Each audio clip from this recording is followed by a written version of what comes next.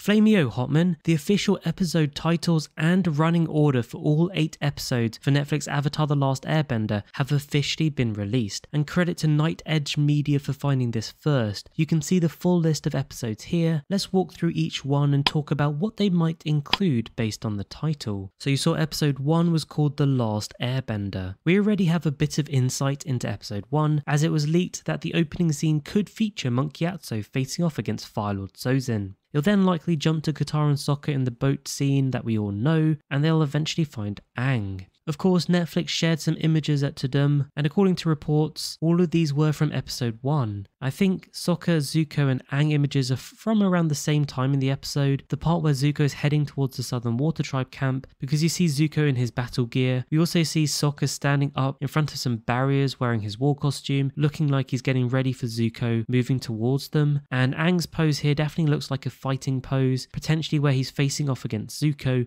to protect the Southern Water Tribe camp. I'm not 100% sure about Katara's scene. It could be during the fight with Zuko, or maybe it's just her showing her waterbending skills to Aang in episode 1. Plus, I think we might also see the Southern Air Temple scene, you know, the one where Aang loses his mind when he sees Gyatso and Katara has to calm him down. Plus, we get introduced to Momo around this time as well, so I'm assuming this will all be in the first episode and they'll just try to find a really good way to put it together. And the reason I think we'll see the Southern Air Temple episode is because in that episode, Aang literally says, "I really am the last airbender," and I feel like that's got to be a sign with the episode title, like that's something this episode could end on. Now we also know Zhao and Zuko's Agni Kai was during episode 3. It feels like quite a lot to try and pack into one episode, so I'm not sure if we'll see that in episode 1 of the live action series, or maybe they'll try to fit it in a little bit later. I feel like it will happen at some point though, because it's a great way to introduce the Agni Kai. Episode 2 is titled Warriors. This of course has to be about the Kyoshi warriors on Kyoshi Island. We'll get to see Suki and a new character who's playing her mother and also the mayor of Kyoshi Island. I feel like we will get to see Avatar Kyoshi as well. We know Yvonne Chapman has been cast as Kyoshi and she's revealed a few things in past interviews around Kyoshi being an important guide to Aang. Although I would say expect a fair amount of changes through this episode. I think the story is going to be a lot more detailed around the Kyoshi warriors and Avatar Kyoshi herself. Episode 3 is called Amashu. Pretty obvious this one is going to take us to Amashu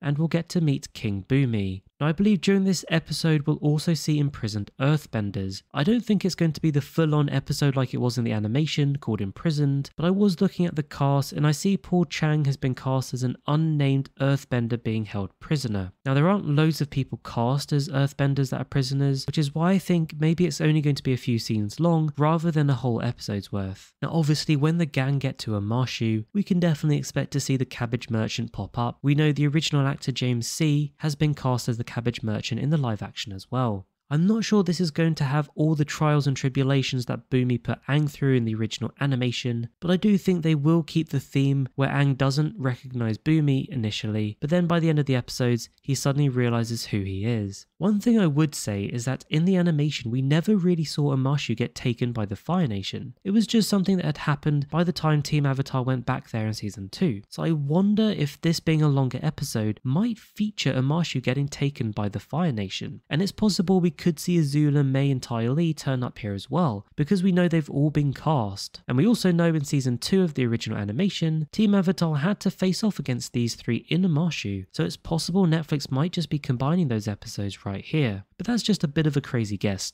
Moving on, episode 4 is called Into the Dark. Now this one's a little bit harder to guess the plot of just based on the title, because it doesn't necessarily relate to anything specific from the animation, at least not title wise. And as such, I think this could be where we see a little bit of a deviation from the running order of the original series, because I feel like Into the Dark could be the episode with Jet. And if you think about the underlying story behind Jet's past, it is pretty dark. Now I don't see anyone cast as a pirate, so I'm not really sure if we're going to be getting pirates in any of the episodes of this live action series. However, that episode in the animation was also where the waterbending scroll came about. So it could be they find a way to introduce the waterbending scroll into this episode as well. The next episode, episode 5, is called Spirited Away. Now I'm assuming this one is going to be all around the winter solstice, and in particular that whole Roku episode. We know Roku has been cast, as well as the Great Fire Sage, which means we can assume Team Avatar are going to go to Roku's temple and Aang will enter the spirit world to speak to Roku. Interestingly, Katara actress Kiel Teo said episode 5 was her favourite at Tudum. She also said we'll get to see the characters experience different perspectives, so I wonder if that does refer to Aang being inside the spirit world while Katara and Sokka are on the outside facing different challenges. The next episode, episode 6, is called Masks. I think we can be fairly confident in assuming this one is all about the blue spirit. It certainly seems like they've cut out the fortune teller episode and the deserter episode, but they might try to incorporate Barto from the water tribe here along with the blue spirit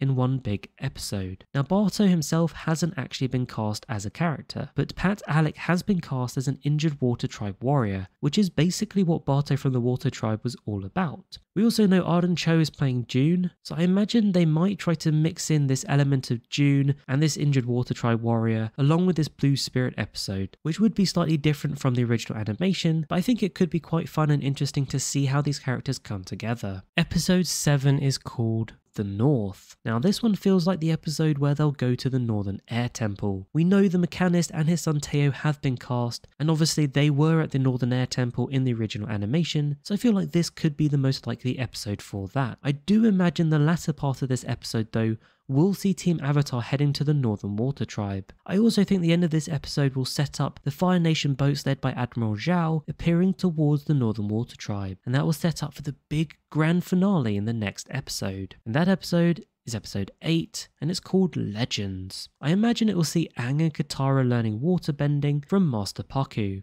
As we know, he has been cast, and I expect we'll see Sokka bonding with Yue. Again, we know she's been cast as well. So it seems like this is going to then set up the big finale, which sees everyone in Team Avatar and the Northern Water Tribe facing off against the Fire Nation and then attacking Admiral Zhao. I assume at some point we'll see Aang go back into the spirit world again, and this is where he might encounter Avatar Kuruk. It's possible we might see Kyoshi and Roku again as well, all coming together to help Aang defeat the Fire Nation. Now I do believe there could be some changes to the story here, so don't expect a like for like of the Northern Water Tribe episodes. I think they will cut irrelevant parts out and they'll try to expand on certain other areas. And also if you think about that giant spirit ending in the animation, it might be a little bit harder to encapsulate that in a live action series, so it might very well be they try to do something different around that. Of course, I'm sure Zuko and Iroh won't be far away, and eventually Zhao will be defeated, and I think Zuko will end up back with Iroh on their boat. And that will then round out season 1 of Netflix live action Avatar The Last Airbender. Which episodes are you most excited for now we know a little bit more about their titles? Don't forget to like and subscribe. Thank you for watching, and I'll catch you later.